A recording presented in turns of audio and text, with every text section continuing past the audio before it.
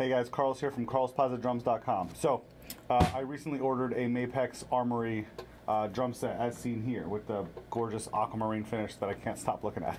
The Armory series has a cool kind of trade-in program with the snare. So it comes standard with a tomahawk snare, which is a steel drum, and you have like 2 weeks to play it. And if you don't like the sound of that snare, you can do a trade-in program, and you can choose from a list of 4 other snare options that they have, depending on kind of what you're going for. And on the website there's a description of each snare. I went with the Exterminator, so it's a 14-inch, which is standard snare size, like 6.5 inch deep, which is an inch deeper than your standard size, which is about 5.5. I like this one better. As they'll describe it here on the side, the Exterminator is dark, focused, and balanced.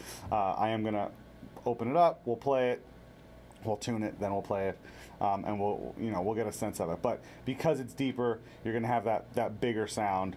It is going to be a little bit warmer, and it's Birch and Walnut, so there's going to be a sort of a warmness to it, but it's also going to project nicely. So it should be a pretty kind of deep, warm overall snare sound, which of course you can change dramatically just by tuning it. So whatever type of wood you're using, whatever type of head you're using, those things are not as important as how you end up tuning it, but you can tune the drum to work well with the way the drum is built. So in this case, maybe cranking it up all the way isn't really going to help. You're going to kill some of that warm feel of the Birch. Maybe it's just a good idea to kind of tune somewhere in the middle to get almost like a big fat snare sound out of it. But we'll experiment with it, obviously. Let's pop it open.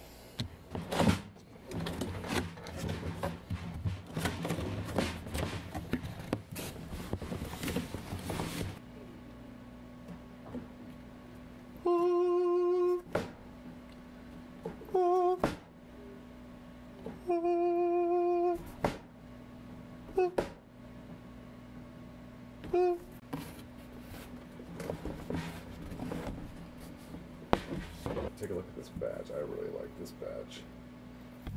And the finish, really gorgeous finish on there. Okay, it's subtle. Very subtle finish.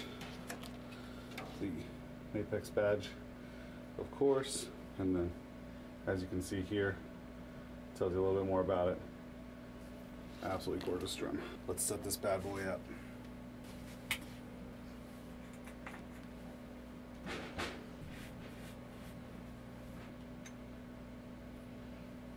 I really like this throw off too. Okay, it's smooth. The ones that come out, it's not 100% my favorite, but this one does feel nice and smooth. You can really slam it in. I like that a lot. And then obviously we'll adjust it. So let's see what we got here. All right, so all other snares are off. Is that one off? That one's not off. Alright, now all other snares in the room are off, so you know that what you're hearing is the real deal. I know it doesn't look great, but I'm putting my mic kind of as close to the snare as possible. It's still going to pick me up pretty good, and I think it's going to get a real clean snare sound. If I put it all the way in the corner of the room, it's not going to capture the real vibe. So I haven't tuned it. I haven't touched it. I gave this a little wiggle, but nothing crazy. So they tightened it, in the factory, but that's about it. Now this is a 20 lug drum. So 2, 4, 6, 8, 10 times 2 is 20. So you have a lot more tuning options with a drum like this. Conversely, if you imagine a drum with only 4 tension rods on the top and 4 on the bottom, you would barely be able to tune the majority of the surface area. You're very limited. So the cheaper the drum, the less lugs. The smaller the drum, the less lugs as well. And then the more expensive, higher end drums, and a lot of snares nowadays are going to have 10 lugs on the top and bottom to give you a lot of tuning capacity. So if I had prepared better, I'd have a key in my hand right now. Voila. Let's find out in post how that jump cut went. They did send me an apex key. Zoop. When tuning a snare, do you tune the top head or the bottom head? You don't know, or maybe you do. So we're gonna start with the bottom. Yeah, this is loose. So there's no point in tuning the top without getting the bottom some love first. So I'm just doing little turns, little quarter turns in the crisscross pattern, of course. Let's put a little pressure on it. I'm not going into too much detail about snare tuning technique because it's a whole science all by itself. We just want to stretch it out a bit. Good. Gotta be real gentle with the bottom head. I am going to go again.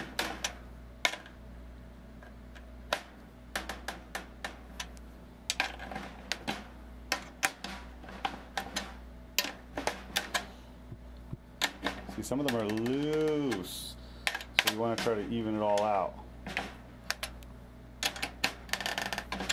You can hear it too. The mic's probably picking that up.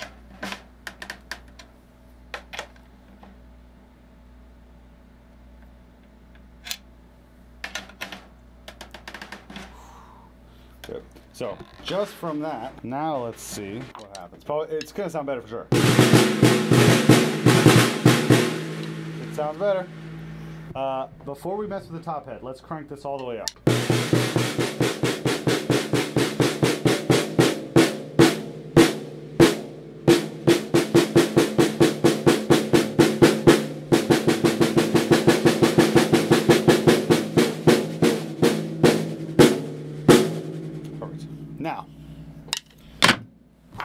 Now we'll do the top head.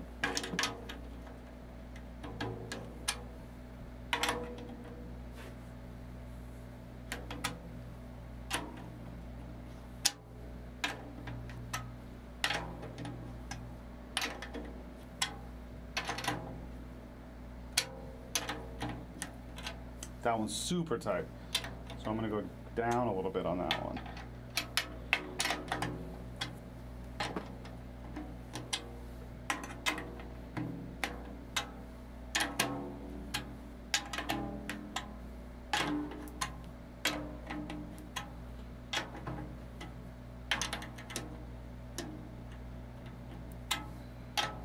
Again, I'm doing little turns all the way around.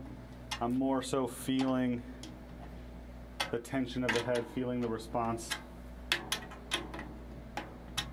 I want them all to feel even.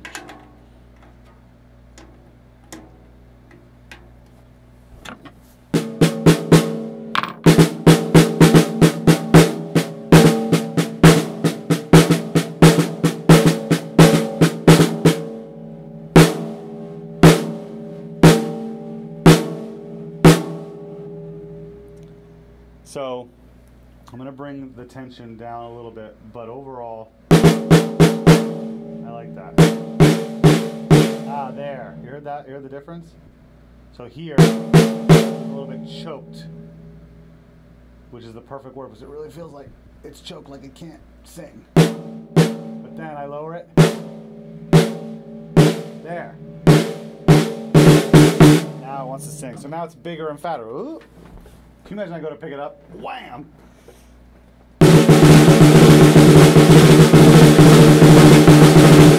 So that's big and fat. That's a big fat snare sound. So what if if it's a little too fat, but I don't want to choke it with the strands, maybe I'll tighten up the top head.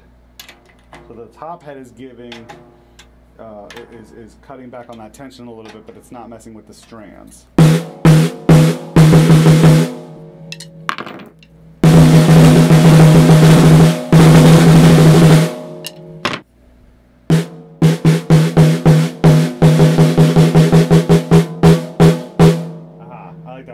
So I cranked it up a little bit here. I tuned it up a little bit more on top.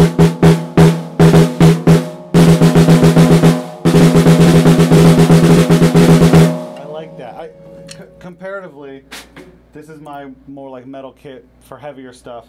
Listen to how cranked up I have this snare.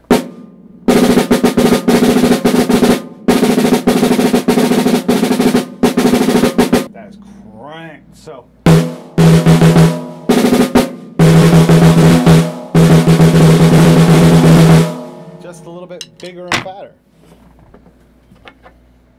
And again, I'm just messing with it. I'm experimenting. I'm messing around. I want to find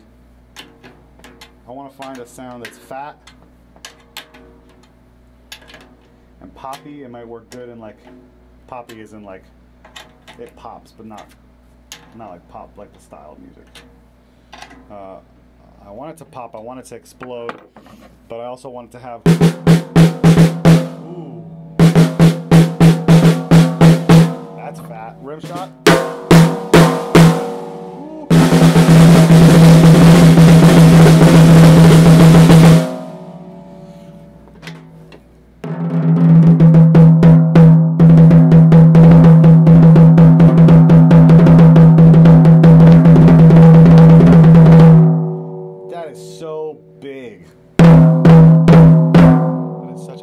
Snare sound. That's what the snare's off, obviously.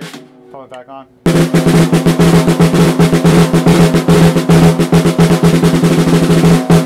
like that. Let's jam with it.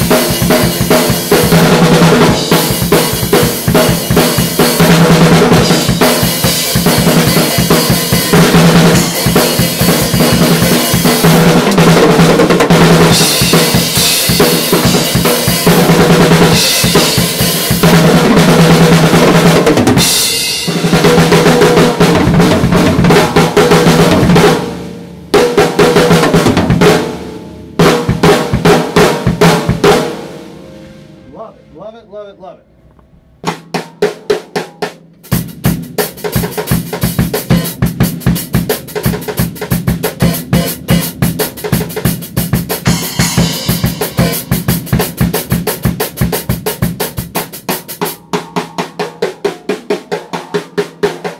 Decent range there. Let's pop the snare. A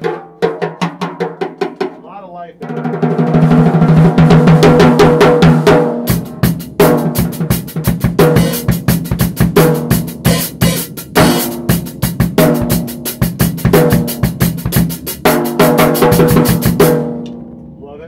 Love it.